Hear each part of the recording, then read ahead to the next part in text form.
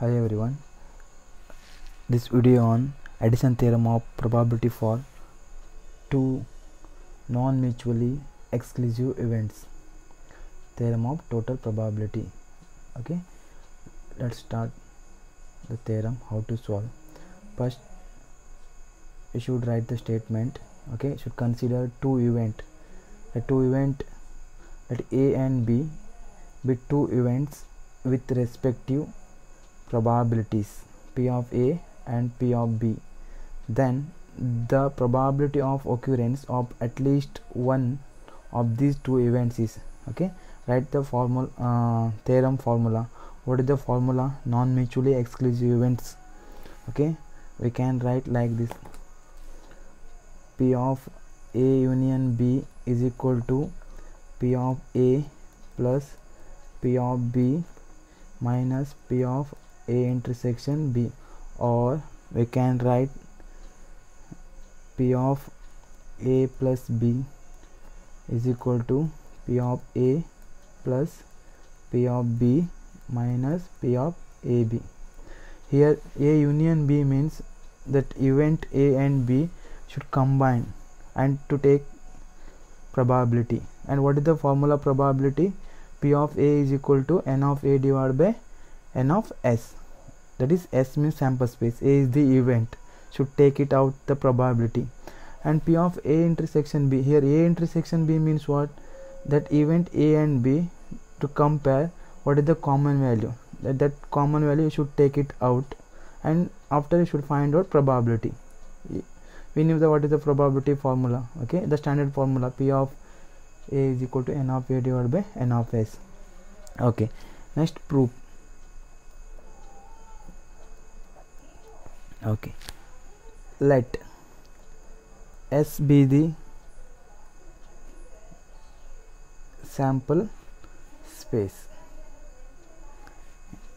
A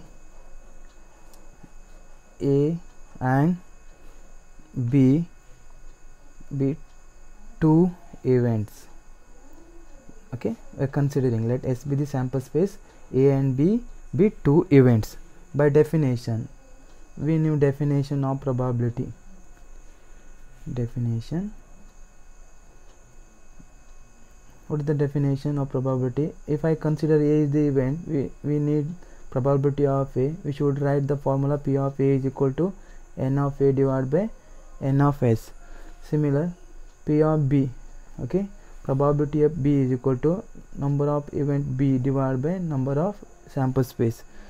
Same to same here, P of A intersection B. P of A intersection B is equal to what?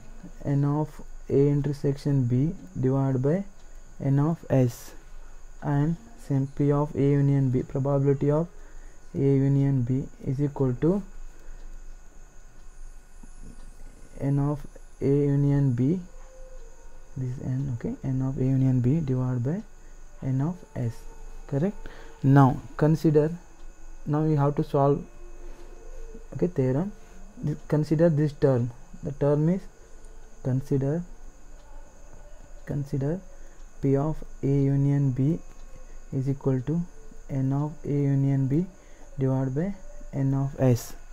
Okay, by the definition, okay, by the result number of elements in set, we know that. Okay, I'm considering this one. I will split that value like this: N of A union B. I will write N of A union B in terms of N of A plus N of B minus N of A intersection B. Okay, this term, and I will substitute this value in this place.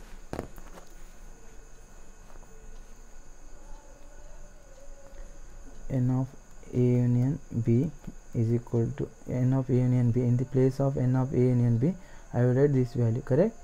Okay. This is the value, N of A union B, N of A plus N of B minus N of A intersection B. Correct? This is N of S.